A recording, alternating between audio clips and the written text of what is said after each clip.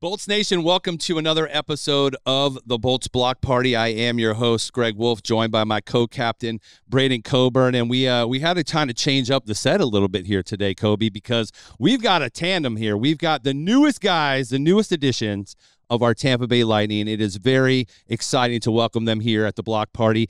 Anthony Duclair, Matthew Dumba, thank you guys both for taking the time out. I know it's been a very busy day as it is with photo day and practice, and you guys got to do something else after this. So we appreciate you taking some time to sit down with us and giving us a little insight as to your journeys, because both of you have a pretty cool journey of how you got here to the Tampa Bay Lightning. And myself and Kobe, we like to kind of delve in on the Block Party and kind of get a little bit of the history. Both of you guys super involved with initiatives on your own and with the NHL, so we kind of want to delve into that as well. But for our fans, obviously, we're used to screaming Cooch and Coop, and now we've got a Duke, which is pretty awesome. So, you know, we want to make sure you guys are distinguishing that on the ice. But what's the nickname for you? I heard him call you Dums. Is that preferable? I've been creative enough through my career to really give me a good nickname. It's just always kind of been Dums. Dums. Yeah, okay. That's what sticks. That's all I got. So maybe the fans can start brainstorming. Yeah. Put it in the comments. Okay. You see people in warm-ups with the signs. So maybe there's a couple of good ones we can spot over this last 5 games and through the playoffs. Yeah, we're gonna have to put it out to you guys to pick up their nicknames here. So, credit to Julien Brisebois, our GM, because he just seems to be a wizard. He knew what he was doing. He knew what he was doing, bringing these two guys in, and I don't think it's not a coincidence that this turnaround for this team has coincided with the arrival of these two gentlemen here and what they bring to the table. And I found an interesting fact, Duclair, here about your career. You started in the NHL 5 points in your first 7 games. When you got here, you set a franchise record by scoring points in your first 7 games to start your career. Rob DeMeo had 5, Corey Conacher 4, Kevin Shattenkirk 4, 7. So talking about an impact right off the rip and how both of you guys have fit into the system. But what is it about both of you guys that you feel has meshed so well in these first 13 games or so that you've been with the team? I mean, Dums and I have been friends for a long time, and over the years we always wondered what it'd be like to play together, instead of just hanging out in the summertime and stuff like that. And always wondered what it'd be like to be teammates, just because, we have the same, we're the same guy, we have the same, passion for a lot of things off the ice. And, it's been pretty cool to, be together, be teammates for the first time. And I think our chemistry off the ice kind of, bounces off of the other guys. You can tell, the first game, Dums is obviously a loud vocal guy, and you can tell the boys were loving it, right before the game. And you don't see too much of that, especially when you go in as a new guy in the locker room. You kind of try to stay in your lane, try to be quiet, but that's not us. That's not Dums. That's for sure. He's going right at guys, and can try to fire up the boys, and that's just what we try to bring to the locker room and just try to be ourselves. So it's been a pretty cool and smooth transition, I would say, just because the locker room is just so good, and guys have been here for a long time. They've won. So it's an organization where we can just come in, be ourselves, and everyone's gonna get along. So you mentioned your relationship with each other. When did you guys first meet? When did you guys first start hanging out, become friends? Was it enemies first, friends later? No, we probably met. It's probably back when we were younger. Probably some Hockey Canada stuff in the summer. Duke is a year younger than me, but I think when our friendship kind of took off was during COVID, and so it was right before. It was like the George Floyd incident happened. I started my initiative in Minnesota to help out Lake Street, and after the wake of all those riots, and then that was when our initial talks of HDA, the Hockey Diversity Alliance, first started. So we were on the phone talking for 3-4 hours a day every day during COVID, just on Zoom or FaceTime. So got to know each other better then, and it was afterwards in the bubble. We had just done the quarantine, all that stuff, right? And we're like, man, we're both in U.S. cities at the time. We're like, yo, are we going back and gonna do the 14 days again? Right. We're like, had my trainer Tommy, which you know. Yeah, I know Tommy. Great, he's an awesome guy. Yeah, TP, and he's down in AZ at the time, and he was working out with Keller and Jake Bean and Geeky. Had some other guys, and he's like, "Yo, you guys should come down here and see how these guys are living. Like, it's all open down here. You guys can work out in the morning and then go right to skate at Ice Den." So I did that I was coming down for a week, and then I ended up packing up, going back to Mini, grabbing all my stuff, grabbed my dog, and then I stayed in AZ for the next 3.5 months until we had to come back for that year. And then halfway through, he decided to come down. So we both rented places only like 5 minutes away from each other. Not roommates. Yeah, could you guys? No, can't do it. No, can't do it. Good friends, and it's but his not fault. roommates. And it's his fault. He knows it. He's too messy. I'm a clean guy. This guy's all over the place. So no. What about picking like a spot out to eat? Like usually somebody takes charge, or do you guys do a collaboration? I know you guys. You know what? Usually it's me. I'm running point on it, but since we've been here, this guy's I'll take over. I've just been I'll take over every time. following his lead. Yeah. So You got some favorites around town already? I mean, there's so many spots. I took him first night, him and his fiance, to meat market. Okay. I would go there as an away player. Yeah. So that was just a classic. But Good spot. here on Water Street, like this, like new area, Boulogne is probably. You got more experience because you were in the Eastern Conference, right? Like, Yeah. I've been in the Western Conference. Yeah, So it comes out exactly. here once a year. And then the COVID season, playing for the Panthers, I feel like I was in Tampa every weekend. So it's like, yeah, exactly. So I kind of knew Tampa a little bit, but I usually take What's that charge. place? Armature Works. Yes. Um, Food hall style. Yeah, I thought that place was pretty sweet too. Yeah, Armature's good too, man. picks up the check. We're pretty even. Kinda just We're pretty even. Yeah. Back and forth. No? We should. We should Just start playing for it, but a couple good guys. Well, John, I know It goes around, comes you're a big around, card you know. player, right? Have you gotten into the I poker haven't. game? I mean, they played the French game. Oh, super tough. Super talk, man. It's just this adult trouble. I don't know. And then it's only a 4-man game, so I'm like, all right, I'm not getting into super talk. And then the other guys are playing chopper in the back. Have you seen that? I have, yeah. Yeah, and that game's wild. What is it, chopper? Yeah, it can pop off. It's been around. It's Marty of St. Louis brought it. Oh, Yeah. So it's been around for a long time. E6 chopper. Everyone's playing. It's just like this game. It's that wild. kind of a team team. like building thing? No. It's a high. It's like it's a high stakes card trick game. Okay. Yeah, but you have to the pots accumulate as guys burn. Okay. But if it's a friendly and when you chop it, then it goes back down to Yeah. 0. So it just keeps growing. Tales Right. from the locker room. Yeah, It's not stuff we normally get. But So, guys, I want to talk about the Hockey Diversity Alliance. Yes. I know it's something that's super close to both your guys' hearts, something you guys are founding members. Some of our fans might not know a lot about it. Yeah. Can you guys give us an insight onto what you guys are doing? Yeah, like Dum said, we started during COVID, and so basically it's just 9 present and past former players that are on the board. Some names that you definitely know, like Wayne Simmons, Trevor Daly, Akeem Eliu, Nazem Kadri, us too.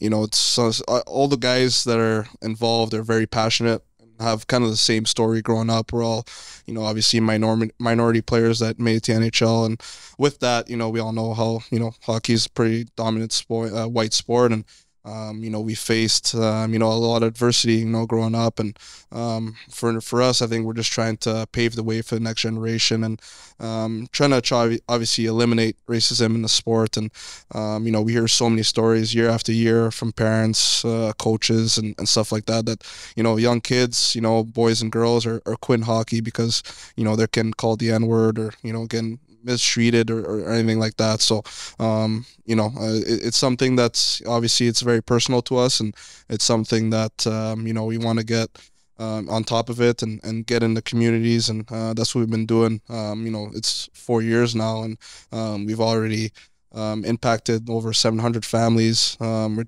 doing free ice time, free equipment, travel, food, all that. So, and these are the type of communities and kids that wouldn't necessarily even touch the ice ever, just because obviously we all know how hockey is an expensive sport. So, through our sponsors, and which have been unbelievable help these past few years, we've been able to gather a lot of money and try to provide those for the kids, and it's been awesome so far. It's only 4 years in, and just the fact that we have this representation, guys that play in the league, we've grown a lot of traction, and for myself, I think 10, 15, even 20 years down the line, I just can't wait to see how this will grow, and how many families will be impacted. And we're hoping to obviously get some future NHL stars in there, but that's not really the main reason. The main reason is just trying to get there, trying to get in the sport, get on the ice, try to enjoy yourselves, and just feel at home. And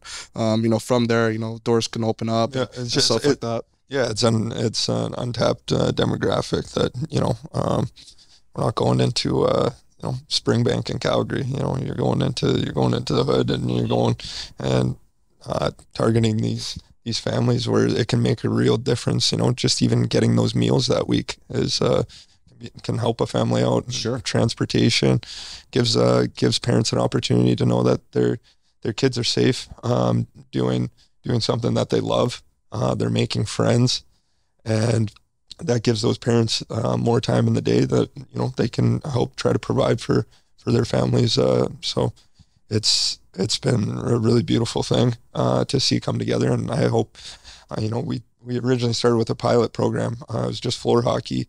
CCM stepped up, gave all the kids sticks, helmets, gloves, and now we've transitioned that into ice, and over 700. I think it's 850 kids now.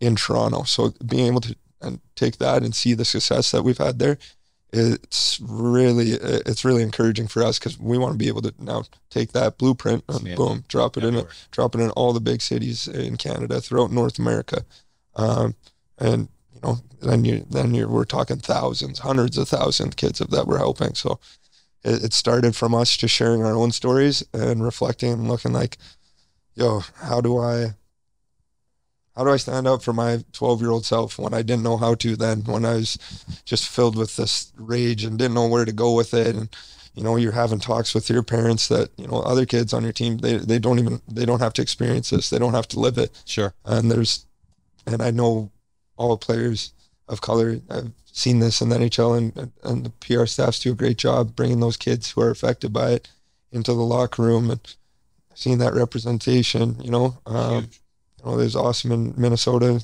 guys like Stewie and Greener, JT Brown. I know he was here too, and Brownie does a lot of great stuff. But for kids to look up to us like that, it's so cool. I mean, my favorite players were Jerome and Paul Kariya. I didn't even realize that till we started talking about this stuff. I'm like, damn. Yes. I mean, and you obviously being the becoming one of the first Filipino descent players in the National Hockey League, that's kind of setting its own bar. I mean, just in that regard. But for both of you also to be working for the Alliance, didn't you also just groundbreaking on a rink down in Fort Lauderdale, like a synthetic rink, as part of your foundation? How does your foundation directly work with the Hockey Alliance? I mean, they kind of seem like they go hand in hand.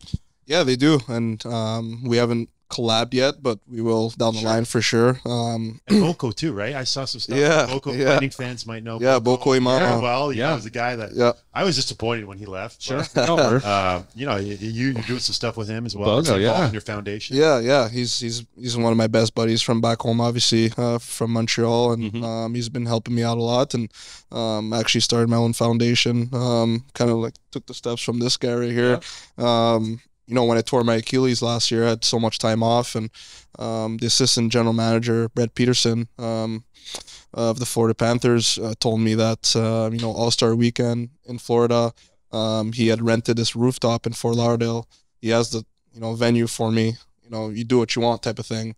And he told me that in August, and this was in February. So, for those months I was rehabbing, in the morning, and then have the whole day to myself. I was just cooking up, brainstorming, calling my people back home. And then, throughout an awesome event where Vinu Viola, he, the owner of the Panthers, gave a pretty nice check, and everybody showed up. It was obviously All-Star Weekend, so I invited a lot of people that were already in town. It was awesome, and With that, I made a promise to South Florida that I would build, synthetic hockey rinks around South Florida to, in schools and underprivileged schools. And that was my first one in Lauderdale Lakes, which is like 10, 15 minutes away from Fort Lauderdale. And the school is, I would say, more majority black, so, and just to go over there over my bye week, went over there, and everybody was there. It was an awesome event. I think they said it's going to be done by the end of the regular season. I got to check up on it, but sure. Right before playoffs should be ready to go. And obviously after the season ends, I'm going to go ahead and check it out. But that's going to be the first of many, and looking forward to building some more down here in Florida. Congratulations. It's, like you think about a player's legacy, right? And I don't know if you guys think about it at all, but obviously we're hoping you guys are going to be also Stanley Cup champions here. Heck yeah. At some point. But these are the things that really affect other people, and the Duclair Foundation, and then Dums, you have Hockey Without Limits. Yeah. I know it's a huge thing, right? Yeah, I run that camp in Minnesota. So yeah, Dumba's Hockey Without Limits camp, and yeah, kind of passed down the torch to some of the other guys. It's just crazy. I was reading about it. It's like, you're like, this is a camp for everyone. You could be blind, you could be deaf, you could be white, you can be black, you can be, you really have kind of tapped into like, this is for everybody. Well, that was so cool. Like Minnesota, obviously big hockey state, state of hockey. But just the connections I made through hockey, the good people you meet, Darby Henderson, he has his foundation, Hendrickson Foundation, and they do all special needs hockey, like so blind hockey, sled hockey. So yeah, have those have them all come out is something crazy, right? And then pile on a bunch of other kids, all black, brown kids. I think we had in my last year in Minnesota when we did it, we had 300 plus kids. Amazing. and is outside at this the Roseville Center. They've got a big oval, and then they have like 4 sheets in the middle. So I was just like, let's just make this as inclusive to everyone as possible. So bring your sisters, bring your cousins, and they can skate laps. And if you're in the camp, then you're in the middle and you're running through drills and stuff. And you got all the age groups, and it's a whole day event. Usually you get a little snow. It's just like a perfect day, man. Yeah. And then all the sponsors too coming out. I couldn't have done it without them. And I mean, I really feel it ties in well with what, Jay Feaster and the Lightning Made development camps and what they've done here, because again, I mean, I'm representing right now our sled hockey program, but again, I feel like the message, Phil Esposito, Mr. Vinnick, it's all been about, if you're going to grow the sport, you have to get the balls and sticks into kids' hands. And I don't even know how many hundreds of thousands of sticks and balls that have gotten into kids' hands in this area. Same thing, like there's a non-traditional hockey market, but like you guys have been here now, you can't walk anywhere and not see a Lightning logo somewhere on somebody's shirt, on a car, on a hat, whatever.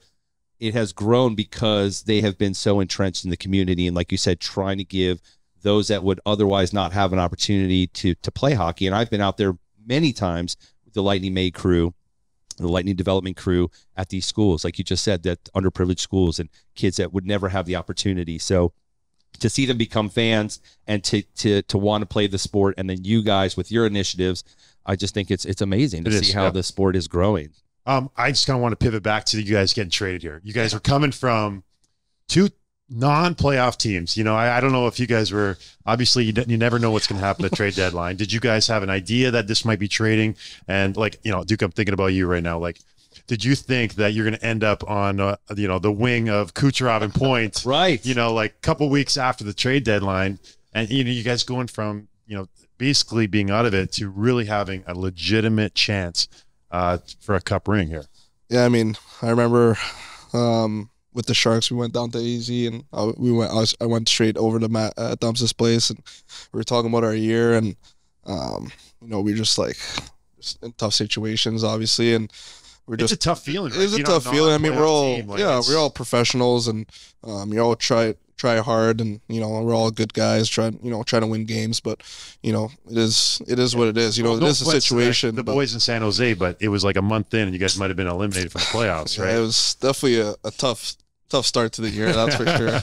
But no, I mean, obviously, when I hired my agent, we were talking for weeks, and there was a couple teams that he told me were potentially trying to get me, and Tampa was never one of them. So, it just kind of threw me off guard there when Gersey gave me a call and told me I was going to be traded to Tampa, and I was actually very excited. I didn't even know that was possible, especially last 3 years playing for the Panthers. I didn't even think about the Lightning, to be honest, but I was just obviously really grateful for the opportunity. And then the next day when I flew to Tampa, as soon as I landed, my phone just blew up, and I was wondering what was going on. And one of the first texts I got was from Akeem Aliu, and was saying, "I'm hearing dumps to Tampa." But this was like 2 hours prior. He had sent that text, so I'm like, there's no way. Go straight to Twitter. Thumbs is coming to Tampa. I'm still on the tarmac. I'm still on the plane. Call this guy up right away. It was probably 2 rings, and this guy answered, probably screaming, and we were just having a good time. I'm like, Thumbs, I'll give you a call later. But I was just so excited. It was just one of those feelings where, it was just meant to be. Like, we talked about it for so many years, how to be teammates, and to be teammates, not only like just teammates, but here for the Lightning is way more special. For sure. JBB had any idea that they? He had no idea. No clue. Because we asked him after the first game, did you know we were friends? He's like, yeah, I had no idea. No idea. Like, that's fate. Like, I really feel good now. Like, heading into the playoffs, like, this is like one of those fate moments. Like, this could be like where you look back and it's just like, that was the moment. That was the key situation that propelled us to getting another Stanley Cup. But you guys had a lot of connections with some other players on this team already, right? You guys have had teammates. I hate looking at you because playing against you was a pain in the ass. It's like I didn't have to worry about you too much in the West, but I was so happy when I saw you come here. But oh man, you were annoying too with your stick. I'm not gonna admit that I'm not. The guy that's blocking all my shots over here, man. The guy that's just fast. I've seen it in the summer skates. But I can move. So yeah, I played with Nick Paul and Pointer, both in World Juniors. Me and Pointer were actually roommates, World Juniors. And then Paulie, I played with him in Ottawa as well. And I knew Fleur, he was at the Team Canada camp, something like that. Obviously, Dums. Played with Joe in Florida, a goalie. Played with Cooch in junior in Quebec. Wow. What else? And then, who else? I don't know for you. That's me it and for Fleur. Fleur was a little 16 when I was in Red Deer. Yeah, Rebels. Like, my second or third year. Yeah. And then, I mean, I'm Dookie here. Yeah, those texts, it was pretty funny because he called me, and then I was like running around with my head cut off. I was like at the U-Haul. Like, Duke, you've been traded before, right? Yeah. This isn't your first trade, but Dumps, this was your first trade, right? Yeah, first one. So that was it was a weird feeling, but it's weird too because we're kind of a little bit of a different situation.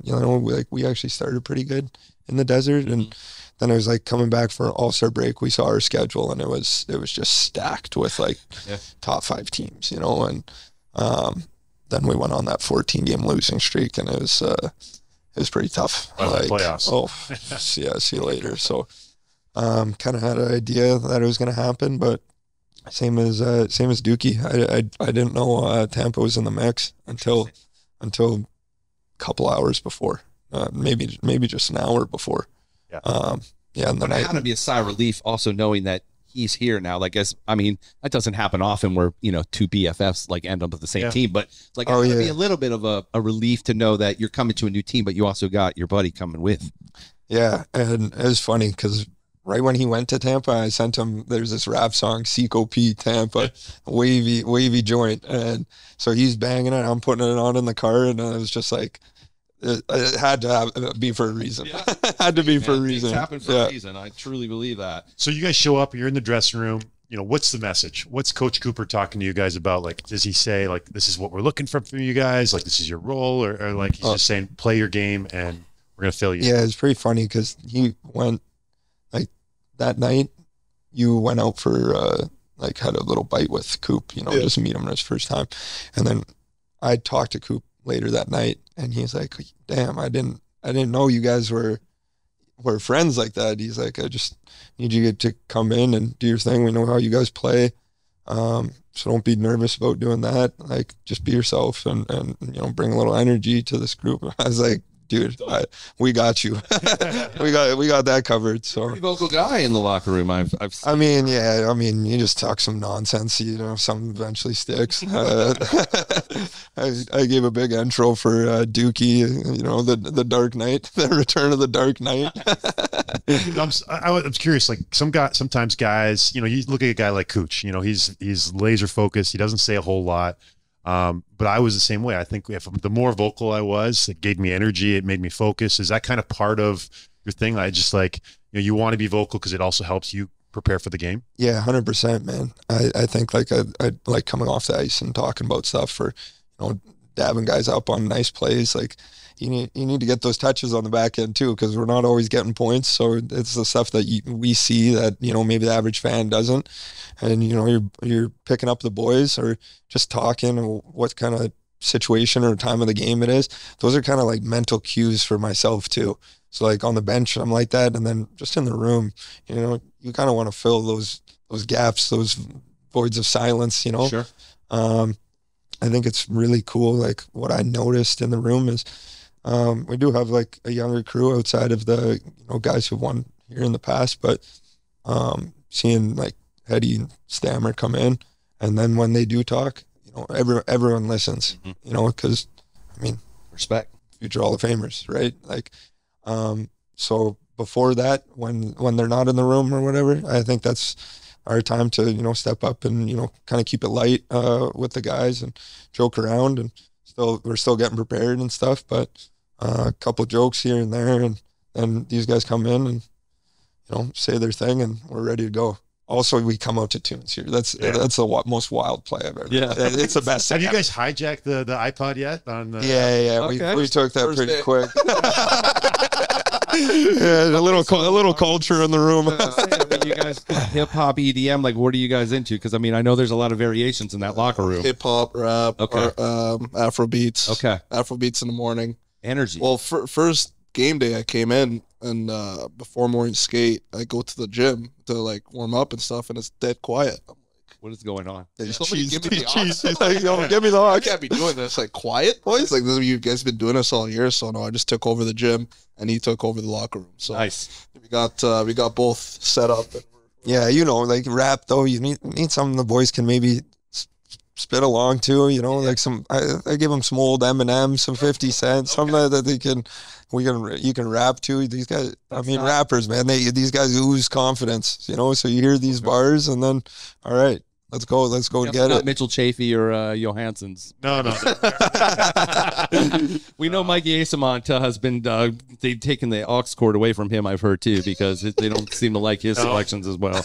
No, man. I'm thinking like Sorelli's probably like a Taylor Swift guy. Anyway. Yeah. Good thing Tony doesn't have it. Facts, man. Take us back to that first game, because both of you, the first time in your Lightning sweater, that game, you both made impacts right off the rip. You got points. You started to fight, but putting on that sweater for the first time, take us back to that game. I mean, was there nervous energy from either one of you, or you felt I'm ready to just jump right in and be myself? Just excitement. Just so excited to be part of this.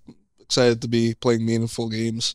It was a big one too. Obviously, where we were at, against obviously another team that was hunting for a wild card spot. So, it was pretty funny, like having the ceremony of that 04 Cup team, and then Torts gets booted the first period. Like of all the games. So yeah, obviously the power play came up hot, and it was nice to get an early one, and then you just go from there. You're just feeling it, right? So everybody, you can tell in the locker room too before the game that everybody was excited, ready to go, and it was a big one. It was Saturday night too, like so.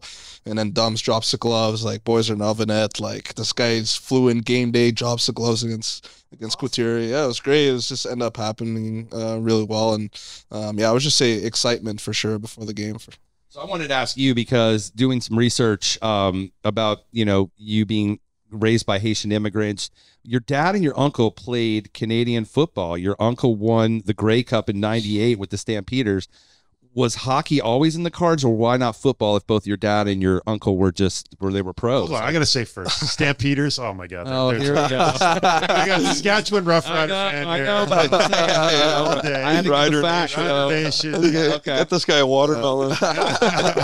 But yeah, so I mean, hockey was always in the cards. I mean, I know you were on skates at a young age, but I was just curious because football was in the lineage. So my dad told me when he found out he was going to have a kid, he had a hockey stick on one hand and a tennis racket on the other hand. So if it was a boy, hockey. If it was a girl, tennis. So he already had that figured out, I guess, before I was born. So, and, you know, Canada, Montreal, obviously, you know, you just learn how to skate at a young age. Doesn't matter if you like it or not. You just go out there and just loved it. And then I actually tried football because, you know, I'm coming from a football family. And I guess I would just loved hockey so much at the time that I was like, nope, don't want to do this. Like, nah, so you got no ball skills. This guy's a hockey player through and through. But I'm a wide receiver though. But I put the clamps on you. You cannot. Champ Bailey out there. That's why I wear 2-4 on the field. Champ Bailey.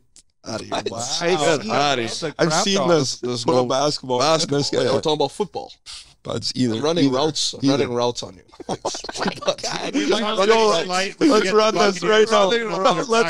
Let's run this right here. I'm prime time D-Hop, but weren't the boys just wasn't Stammer? Stammer's got a good arm. He's QB for yeah, the boys were just over at the Bucks facility. So if you need us to put you out on the field, I can definitely run routes over 2-4 any day. You guys are listening to this. The challenge is put out there. Not happening any day. So why do you feel you both? I mean, obviously you're playing on a top line right now, like we were saying with Cooch and Pointer and these guys, but why do you think your game has meshed in so well with those guys? I mean, I think partly because I knew them before too. I think that always helps. Just knowing Pointer, you know, winning, a gold medal with him, Cooch. We were actually really, really tight when we were playing in junior. Has he changed? I was gonna say, like junior like to now, personality wise. What have you seen? Because you're a unique perspective. Yeah, kind of same guy, like quiet, like locked in, doesn't say too much, and you know, I try to always get him going. I'll try to like chirp him a little bit because nobody really chirps Cooch, right? So I even today, like he shot in the chest. I'm like, nice chest, Cooch, eh? Like just one of those, like just keep him on his toes. Nice. Yeah, he only got 136 points. No, he loves it, and I love when Cooch starts smiling, and it's good. It gets him going, but. I would say, I mean, those players are so special, just on their own. They've been lining up the league ever since they got in the league. And for myself, I'm just trying to use my speed and try to get in open spaces. And I know the puck's coming right on my stick. So for myself, I just try to play the right way, try to play defense, and just do my part. And honestly, just kind of stay out the way most of the time. Let them do their thing, be net front, and then obviously communication is huge because those guys see things that other guys don't. So I just try to, you know, be where I'm supposed to be at all times. And, sure. You know, it's been clicking so far, and I just want to keep learning every day because I do want this to work out. And it's obviously very talented line I'm on right now, and I don't want to take this opportunity for granted. And for you, Matt, I mean, I actually found a quote from one of your former coaches in the WHL, Don Hay, who praised you and said about your game, he's a guy that can do all aspects of the game. He's a very dynamic player with or without the puck. Yes, he can lay a good body check, but he can also score the overtime winning goal. Is that a good description of you feel of your game as well? I mean, that's going back a little way. I mean, yeah, that's easy. We're dating ourselves a little, but no, it's just just try to be a gamer and help in whatever capacity is needed at that time, right? You know, and I feel like my skills and stuff, like my first game in the league, I didn't play any defense, you know, like I'm sure it's a night and day from what I'm at now, but you learn that over the course of a career. And I'm sure I was trying to rush the puck and go end to end every single time. And, you know, like you learn that stuff and learn how you can be more consistent. So that's just what I'm trying to focus on, be as consistent as possible for these guys. Like we have so much skill up front. It's silly. So like for me to go up and want to do that and take the rock out of those guys' hands, like, no, I need to be advancing this. I need to be really sound defensively. I need to create that, you know, that grittiness and you know, want to be in those situations where I'm battling and blocking stuff. And and then just advance the puck and join when I can. And, hopefully that allows everything to, fall into place. Dubs, one part of your game that I've always been very jealous of, but I admire a ton. And it probably started like, I met Dums when I think you were 16, 17 years old. We were working out at the same place. Oh, yeah. And, he's a young kid and he's up and coming. We're hearing a lot about him, and we're sitting there and he's working out and we're like talking about Matt and his game. And we're pulling up on YouTube these clips of him and these open ice checks. I'm just destroying kids, destroying kids. And then watching him progress and come into the NHL and then still being able to do it. And I don't know if people really realize that it's a skill, it's a timing, and you have to have so many things go right to make those checks. And you have a knack for it, a real ability to do it. And it's one of the things about your game that I've always been very, very, very like just in awe of. Yeah. Thank you. I don't know. I mean, it's probably because I've said this before, but I was this size when I was 16 too, like I just grew quicker than everyone else. So like 14, 13, when we started hitting, like I was just using that to my advantage. Like, I encourage people to go on YouTube and watch them. It's just crushing people, like laying them out like vertical. It was unbelievable. It's a skill though, like you said. I mean, it's part of the game. We heard that from Halpy on our show last week, is to find a specific skill set and hone in on that and become the very best at it. And yeah, I mean, well, he's got many skill sets, but that was the one that is very unique for me, because I realize how hard it is. For sure. It's one of those things where if I could get you by the boards, I could get you, but in the open ice, it's a much different tougher situation. Right? Yeah, for sure. Yeah, and like how these guys move too. Like it's when you're going at a guy like that and they're going 100 miles an hour, these skill guys, like they can get out of anything. So, you kind of got to. You gotta have the balls. You gotta tote the line. Yeah, man. To do it because you could get. It's gonna hurt. Yeah. It might not necessarily work out. But if you have the right timing, because if you miss, you're out of the play. They're going back the other way. Sure. Yeah. Yeah. No, I mean, and you should I've picked some of the wrong guys to hit too. Some big boys. So you gotta just find the right timing and the right opportunity and just kind of commit to it. Just always been something that's kind of been a part of my game. Keep it up, man. We love to see it. You have quite the fashion sense, I've noticed. I went a little deep into your IG account and was looking at some of those suits. I mean, I think he's got, Stammer and Hetty, by far, I think on our team are probably two of the most dressed or the nicest dressed. especially I'm sure Sergey wants to be thrown in there somewhere. Sergey's in there too. We've got some good looking dressed guys, but I feel like your suit Let's game. Just exclude Pointer, Yeah, Pointer and Cooch. Cooch doesn't even wear a tie. The Cooch walks in with him talk about it, but I think you should have a Dumba talk about this. Can you comment on Duke's style? Yes. Please. Oh man, that's the better way to I think it's just you can't take Montreal out of this man. He's coming with a 3-piece. Chill. It's hot out here. Bro.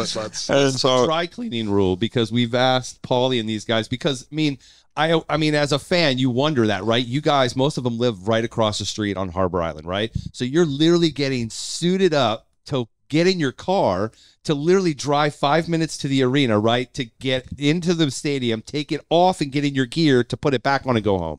So what is your dry cleaning benchmark of when I got to take this shirt or this suit to the dry cleaners? You might not want to know the answer. That's so exposed to me right now. That thing hasn't seen the cleaners. We've heard a multitude of answers as to how many times they can get out of a suit. So I'm curious yours. Let's be real here. Give us the real. Is it over 4? Not even. Or you just straight baller. You just wear a suit once and just throw it in the garbage.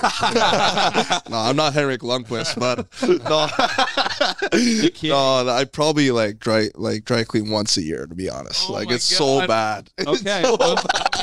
You're really only wearing it for a few minutes at a time. Yeah. If you're on the road, it's a different story. And I have a lot of shirts, a lot of suits, so it's Okay. You're getting the real here on the block. The real. All right, guys, listen, again, I know we could probably talk to you guys for hours, but again, we know you've had a very busy day. So we always wrap up our segments with a segment we call Fact or Fiction, powered by our friends at Highlight IPA. These are literally either true or not true statements. There might be a detail or two that might be tweaks, try to throw you off, but for the most part, they're either true or not true statements. So I will go first. Mr. Duclair, in 2011, while with the Quebec Midget AAA Hockey League, you were awarded the Mario Lemieux Trophy for the league's top 15-year-old prospect. Fact or fiction? Fact. There we go. Pretty awesome. Yeah. What? So talk to it. I mean, that trophy, is that just for that age group, or was it different age groups that were in that I think specific? it was like top rookie, right? I don't know. It's a you were the league's top 15-year-old prospect. Okay, yeah. So there we go. I mean, I was playing on a really good team. I had Jonathan Drouin and Michael Matheson on the team. Okay. And then a bunch of guys that were really good junior players. So I mean, it was a really good team. We won it all and everything, but yeah, it was a really good year. Yeah. Okay. Sweet. All right, Matt, got one for you. You and Hayden Fleury, you guys share a special connection. You guys have matching tattoos. Is this true? Fact or fiction? Tattoos for a friend. Yeah, it's a fact. It's a fact. Yeah, fact. For a friend? Yeah, passed away. Mm. When we were in junior, actually. So you got it together, or you guys separate time, but said this? Separate time. Both memorial pieces for Kale. Did you go to the same artist? No, we did not. Okay. No. It's pretty cool, though. That's really cool. Really cool. I thought that was really neat. All right. This is for both of you guys. Fact or fiction? You know what Gasparilla is? Their faces, they have no clue. Do you? Do you have an idea? Have you heard of it before? Say that again. Do you know what Gasparilla is? Gasparilla. It has something to do with our city. It's okay if you don't know, because we want to teach you. We got nothing. Okay, Yeah. so Gasparilla He'll fill you in. is the biggest event in our city. It happens in January every year, but it celebrates Jose Gaspar in the invasion of Tampa, where Tampa's very piratey, if you guys haven't learned, Buccaneers, but there's a lot of history with Jose Gaspar, and there's a big event that happens in our city where the pirates literally invade the city. The mayor turns over the key to the pirates, and then there's a huge, massive parade that goes along Bayshore Boulevard. 100,000 people. Hundreds of thousands of people. So literally the whole city shuts down. Very few drunk people.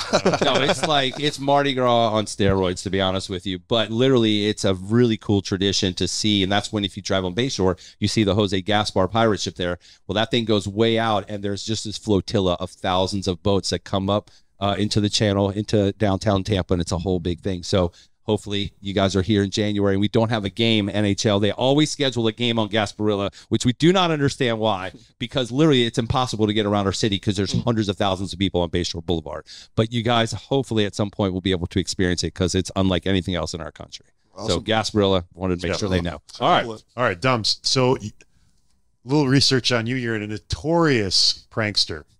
And notorious prankster. So I want to know, fact or fiction, because you are such good friends with Duke, he has been immune to any of your pranks. Fact or fiction? I guess I haven't really done too much. Be careful. Yeah, not yet. Not yet.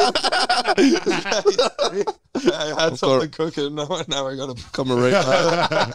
You foiled his plan, Kobe. Oh, my God.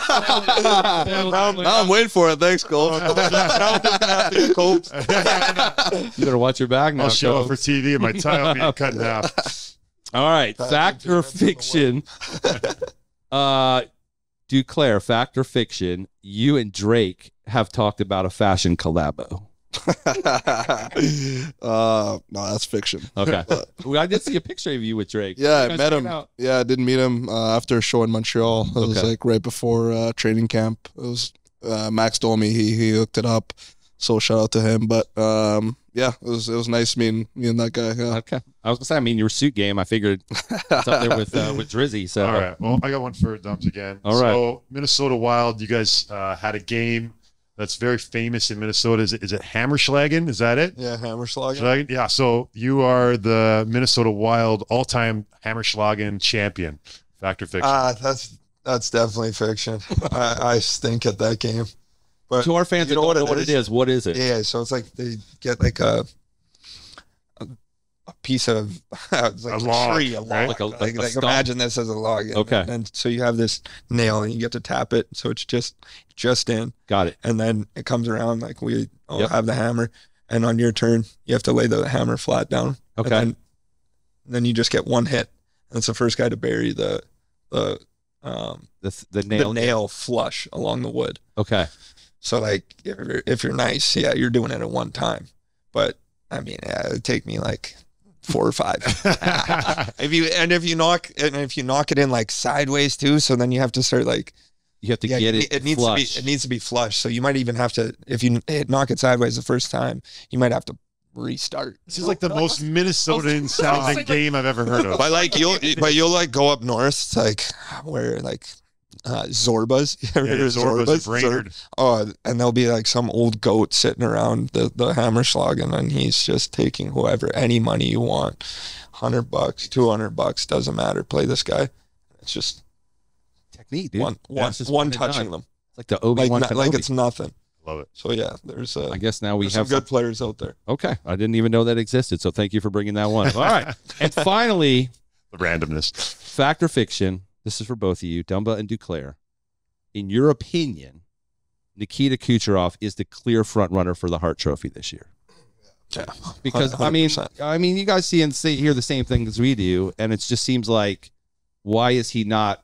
Like, why is it all about McDavid? Why is it all about McKinnon? When you look at what truly an MVP and Hart Trophy stands for, obviously the points, but like what he has done for the team and being 51 points above the second best on the team, how is there any comparison? Yeah, I mean, just watching him play, watching the team progress. I mean, I would think like if Kuch isn't around, I don't think we're in this position. So, like you said, it's the most valuable person on your team. You know, I think the clear front runner. You know, for sure. It's not a biased answer either. It's just like straight fact. Right. No, and now that we've been able to see it on a day-to-day, like Yeah. I know how hard it was to play against Kuch, like, and even being out west. But it was me and Brody, and trying to put the clamps on these guys, which is virtually impossible.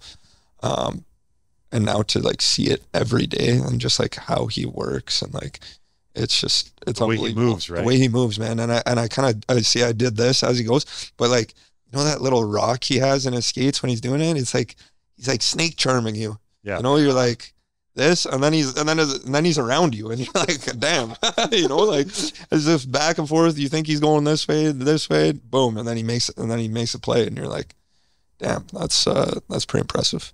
You know what play really sticks out to me the last couple of weeks was the one that he did from his knees, where he passed it to like was it to you or was it the pointer? It was a pointer right, from his knees with three guys around. Like it's the beautiful thing about watching Lightning hockey is that every night you're gonna watch a Kucherov highlight that you're like, just what just happened? Right? Wow. Unbelievable. Guys, listen, we know, again, we've taken enough of your time today with team photos, and you got a boat ride and a bunch of stuff to do, but we're so thankful that you both have been a spark that our team has really needed here to kind of propel us into the playoffs, and we hope by the end of this run, you both are hoisting Lord Stanley here on our home ice. So it would be nothing better. Us too. Man.